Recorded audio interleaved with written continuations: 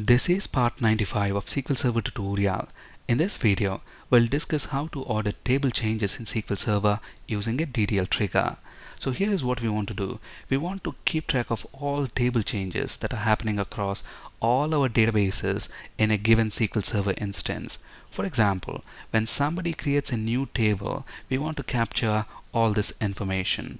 We want to capture the name of the database in which that table is created, the table name itself, and what's the event type, whether it is create table, alter table, or drop table, the login name associated with the person who made that change, the exact transact SQL command that they have executed, and what is the date and time when that change happened. In order to achieve this, we're going to make use of this EventData function. So what is this EventData function? Now, to understand this, let's take an example. When we create a table, we know that a DDL event is triggered, and that event is create_table.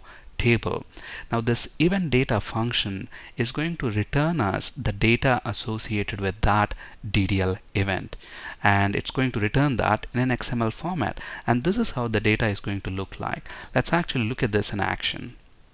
So here I've got a trigger. The name of the trigger is tr_audit_TableChanges, and this is a server scoped trigger, and this will fire in response to create table, alter table, and drop table events.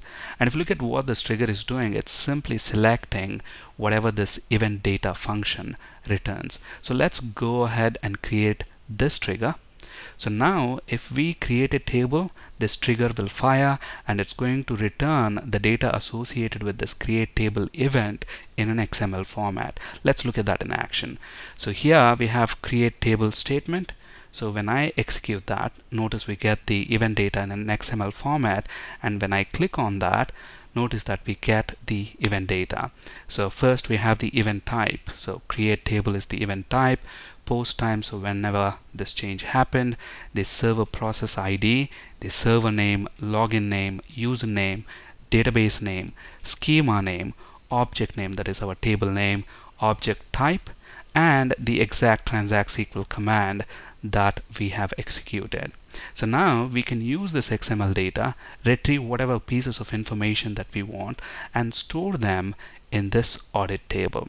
So the first thing to do now is create this audit table, and here I've got the SQL script to create that table.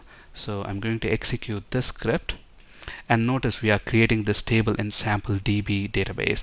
And look at this, when I created this table changes table, and again we have the XML data associated with that create table event.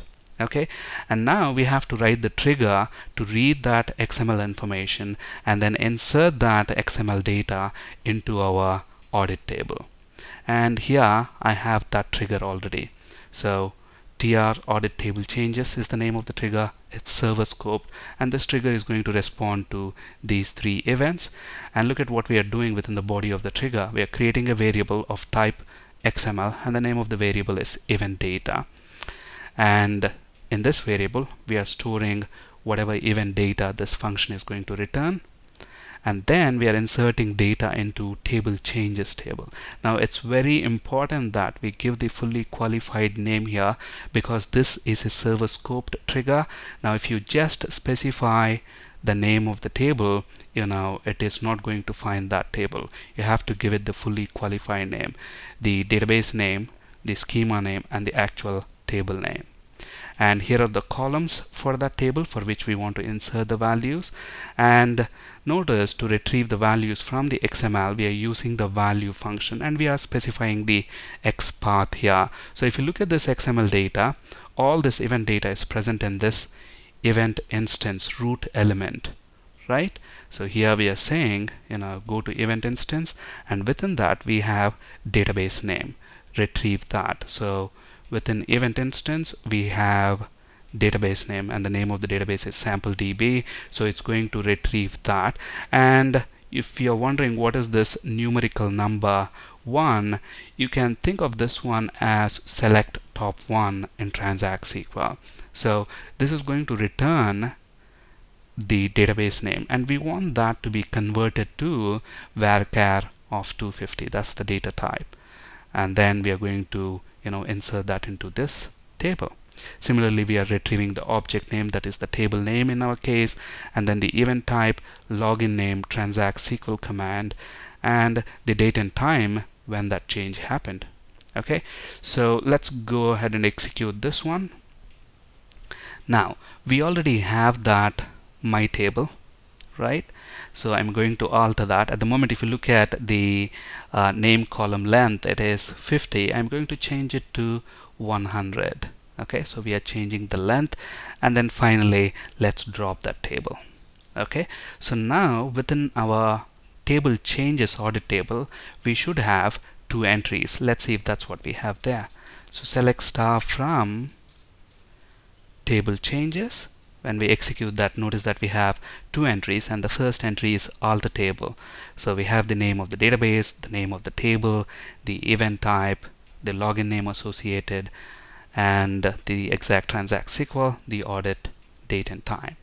Now, this table is created in SampleDB database. Now let's go ahead and create this table in a different database and see if it's going to be audited. So we have this HRDB database, so I'm going to create a table in that database.